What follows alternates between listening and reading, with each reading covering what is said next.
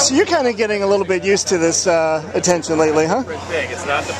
Well, no, it was very nice. James got an award, which I'm very pleased about because he's been very gracious throughout the whole season, really, obviously, because he's in a very strong year with Colin, and he's usually, Colin's usually taking everything. So I'm very pleased for James, because his performance really merits it, I think. So good on the Independent Awards, Independent Spirit Awards, very pleased. Are you surprised by the reaction to the film? I mean, it's weird for a movie that's being dubbed "Guy Cuts His Arm Off." It's really an uplifting movie. It is, and I think people who go to see it, once people get to see it, they realise that about it. It's obviously for some people, it seems like it's going to be a bit of an ordeal, but it's anything but once you get in there.